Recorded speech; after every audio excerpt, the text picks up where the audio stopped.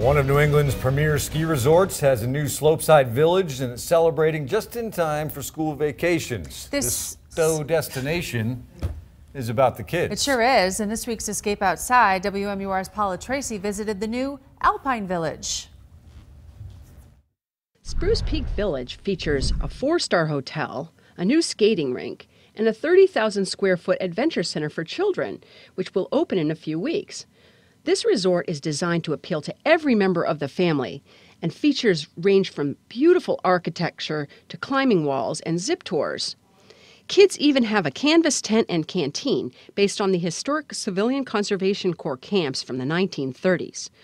Those young visitors were at the top of the mind of the designers of Spruce Peak Village, who believe that children hold the most sway when it comes to picking a family vacation spot. There's plenty for grown-ups too, including boutiques, restaurants, and a performing arts center. Skating at the new rink is free every day until 9 p.m. This weekend, the resort will kick off a series of school vacation weeks with an ice carving demonstration, mountain fireworks, and a torchlight parade. You'll find all the details in the Escape Outside section of WMUR.com. Paula Tracy, WMUR News 9.